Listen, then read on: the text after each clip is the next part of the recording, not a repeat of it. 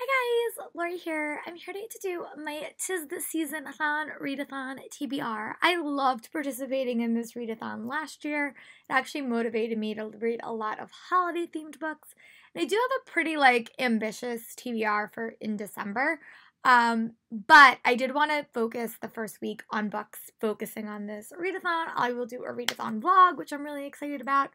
But I loved participating last year, and I actually just ordered my books for this readathon because I don't actually own any. I said this in last year. I read all of my Christmas themed books that I owned, so I needed to acquire a few new ones.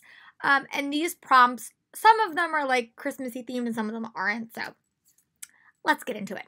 This readathon is hosted by Bookables, Super Space Chick, and I think a couple other people. I really loved it last year. I thought it was so much fun.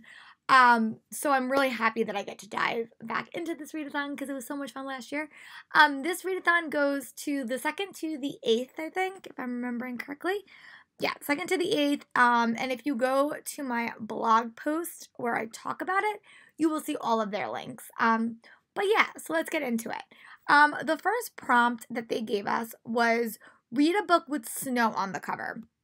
So I actually ordered I have one audio, but I have a bunch of different books.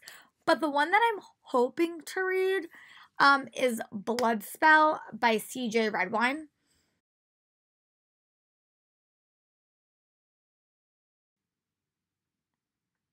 This book totally has ice on the cover and snow on the cover, so totally fits this prompt. And it's also a fairy tale retelling, and I'm really hoping that I enjoy it. I still haven't read Trader's Prince, but I know that they're companion novels, so you don't really have to read them in order.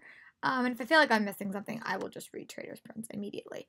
But I know that it's a Cinderella retelling, and that's really all that I know. And I don't really want to know too much going into it. But that's the book that I've chosen for that prompt, and I hope that I really enjoy it when I get around to reading it.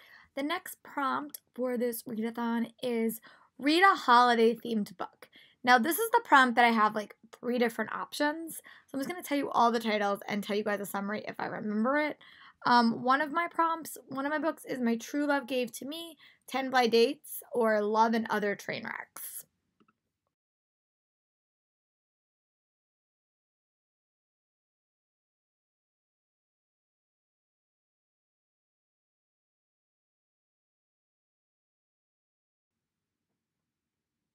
Sorry, I misspoke in the previous clip. It's My True Crush Gave to Me.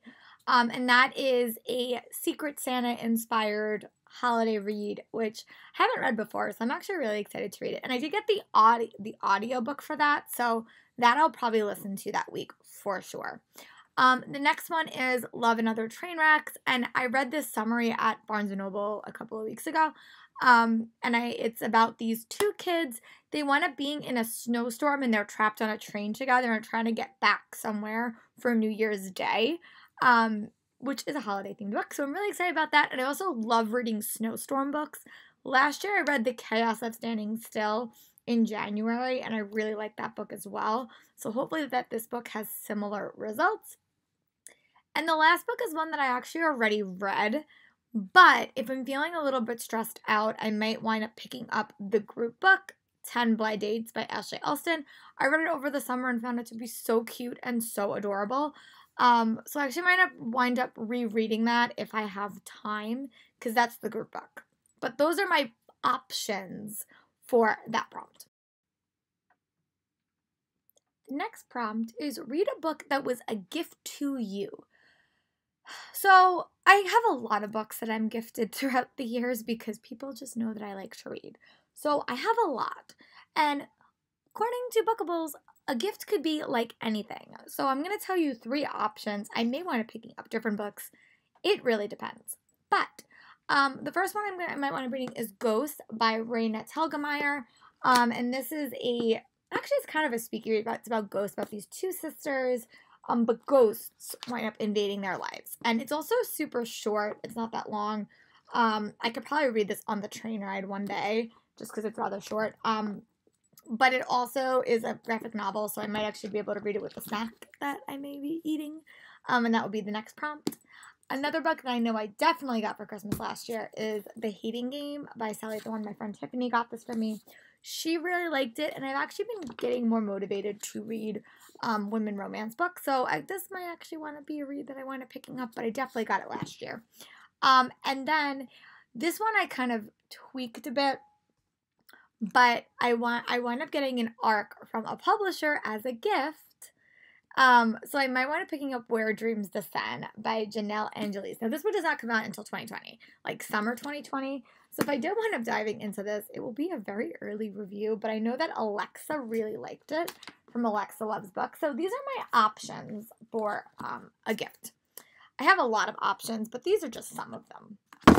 Ooh, my book fell. That always happens when I film videos. And then the next prompt is read a book while you're eating a snack. A Christmassy themed snack. So I might go to CVS when I'm shopping for Black Friday and pick up some snacks, and I will probably wind up reading this when I'm eating it just to be a little bit Christmassy. So yeah. And then the last prompt that I came up with was read a book with music in the title, and my new crush gave to me is kind of a like spin-off on a song my true love gave to me, so I figured that will work for that. And that I'm definitely going to read. That was the one book I'm definitely going to read because I just bought the audiobook. And it's a very, very short audiobook. And then the last prompt for them is read the group book, which is 10 Blind Dates by Ashley Elston. I already read it, but I might want to picking it up again. And the premise of that book is there's this girl named Sophie, and her boyfriend winds up breaking up with her like the week of Christmas, which is horrible. And her big extended family, which I love big extended families because that's my life, decides to set her up on 10 blind dates over the course of this week. And you follow the dates. Some of them are so funny. They're all awesome. I love the big family. I really found it to be such a fun read.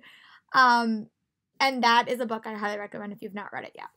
But I've already read it, so I can definitely participate in the live show when they do their live show.